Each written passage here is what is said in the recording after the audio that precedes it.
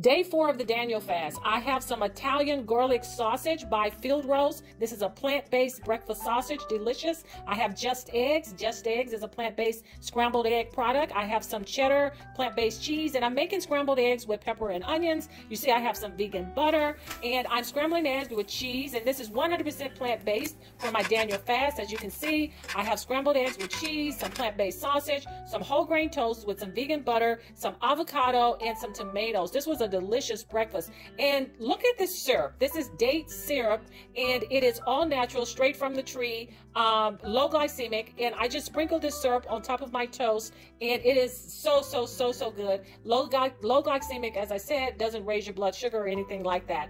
For lunch, I had a sushi bowl. I had some rice, some sticky rice, and I had some sauteed tofu and some sauteed mushroom, some cucumber, and as you can see, I have some roasted seaweed toast. So I'm making an open face, pretty much sushi bowl with some ginger and some sriracha sauce. So it was a really light lunch.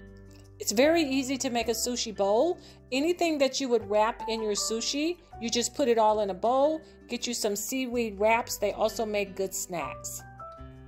Dinner, half of a veggie burger, and that was it. See you tomorrow.